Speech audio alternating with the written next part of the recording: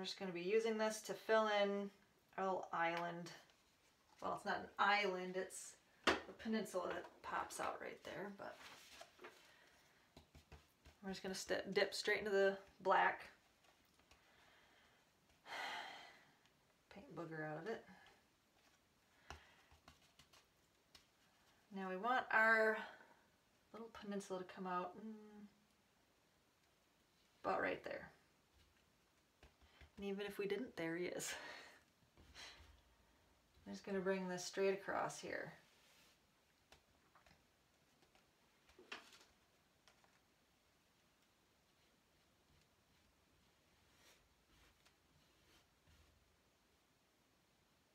And watch out for that black right there, because that will run right down the side of your canvas and not look very nice. So just make sure it doesn't glob over there. And you want to make sure this is fairly level. I mean, it doesn't have to be perfect. It's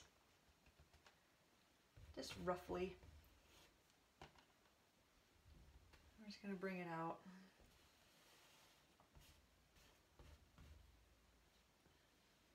Make sure you give yourself enough space to put your lighthouse on. Because if you make it too short, if it doesn't come far enough out into the water, you're going to be putting your lighthouse way over here, and then he's not really going to be the focal point of the painting anymore. So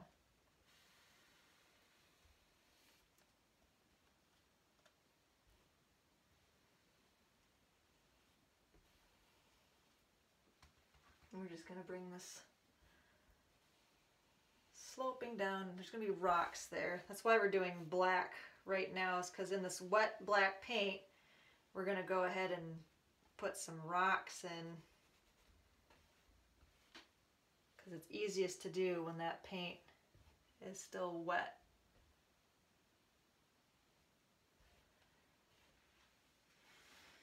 All right, you might want to take a step back and just look and see if it looks level. Now you can get, if you'd rather use a round brush for little round rocks, you can use that. Or if you want flatter, more jagged looking rocks, you can use the flat brush. It doesn't have to be this big. You can use a smaller flat brush too.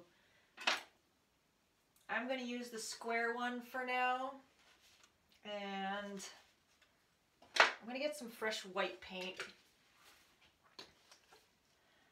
I'm just going to put on the same plate with the black. That way if I end up needing some shading color, I've got it there. Now this is all still wet, so we should be able to just go in and drop our rocks in right now while it's wet. And now the rocks are going to come up right about, it's going to take up most of the little peninsula here, because there's going to be grass right here, and then our lighthouse is going to be right there. So we can just go in and start dropping some little rocks. Just put a little bit of white paint on your brush and just start tapping some shapes in.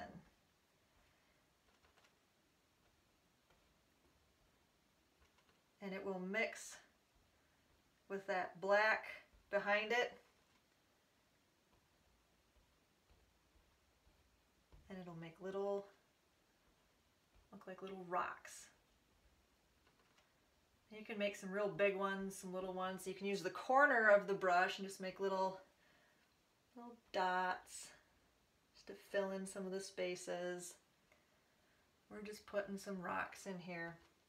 And go ahead and bring them right down to this is going to be the water right here, so go ahead and bring them right down to the water line.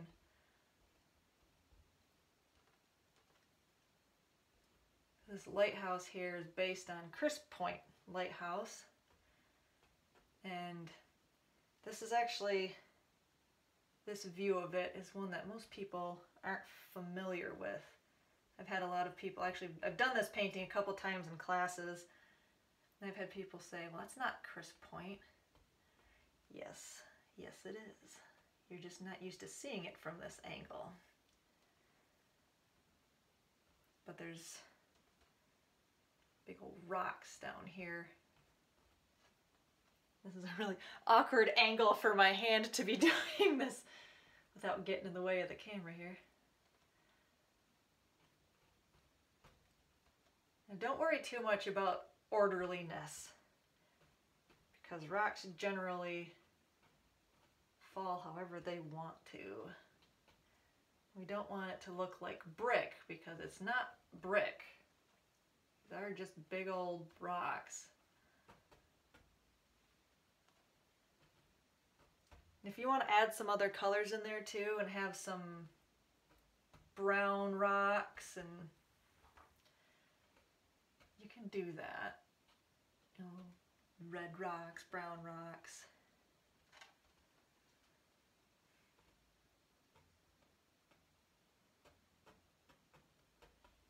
And I'm going to go through with the corner of my brush and just dot some smaller rocks in here.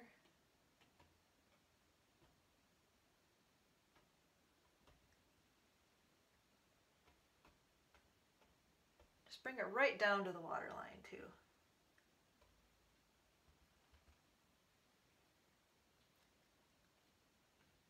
Bring it right up. Just want to fill this space.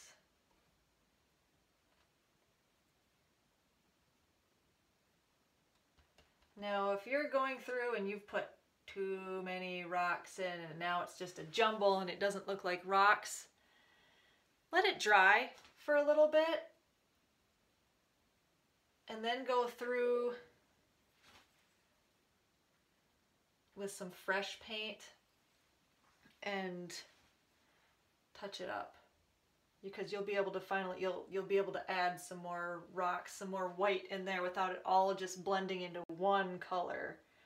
Because that's what tends to happen when you start adding too much to it, doing too much at once.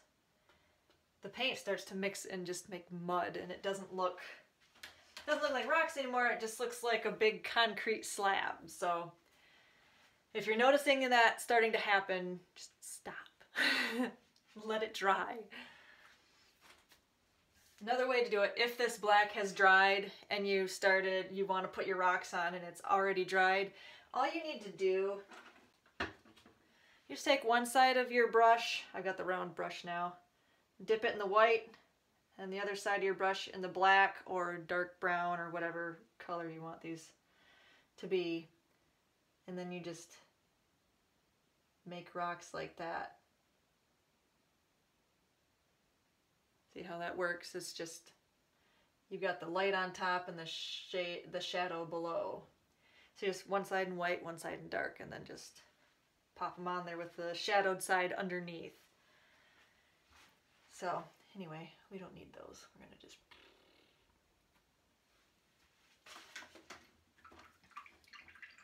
all right, while we're waiting for that to dry, what we're gonna do is put in our water lines just to make this look like we're settled right in the water there, right in Lake Superior. Again, you'll just need straight white for this, and I like to water it down too. And I need a new brush. You can use a liner brush or a detail brush if you'd like to for water lines. You know, as long as you've got a nice fine point, you can make some really nice lines. Or if you're all about getting it done quickly, you can use a little flat brush or chisel tip brush.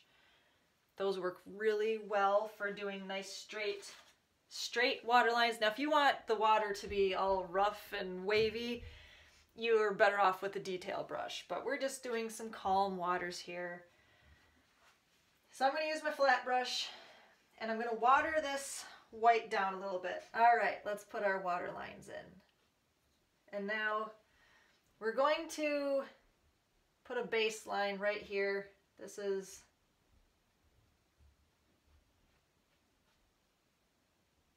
where we're going to have the water sitting for right now. You can put as many or as few water lines as you want. This is going to be really difficult for me from this angle without putting my head in the way.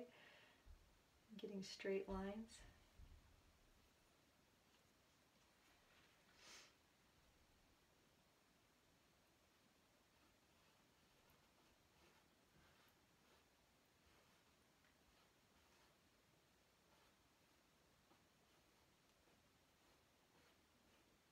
You can bring them right up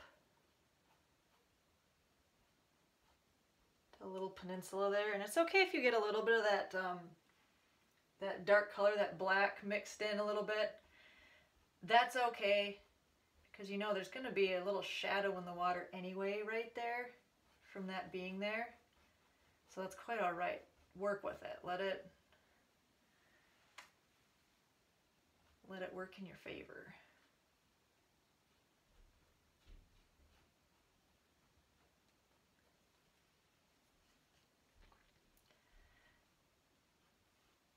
One thing I try to do when I'm doing water, you can always run your finger over too as you're going just to help blend things. But when I'm doing water, I usually try to keep water lines closer together in the distance. That helps make it look like it's farther away. It gives the illusion of depth, of distance, the closer together those water lines are. That's good for our water lines. We're going to get a piece of charcoal and we're going to figure out where our lighthouse is going to be.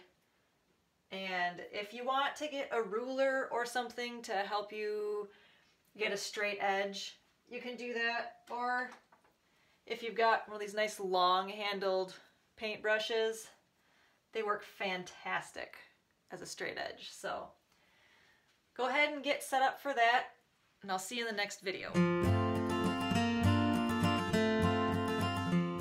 Before you go, don't forget to like and subscribe so you don't miss out on any of my new classes.